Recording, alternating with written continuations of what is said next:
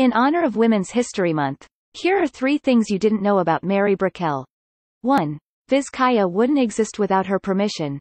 Mary Brickell was a savvy investor and accumulated more than 6,000 acres of land throughout South Florida. Vizcaya exists because she agreed to sell James Deering 130 of the estate's original 150 acres. 2. She's responsible for the creation of Fort Lauderdale.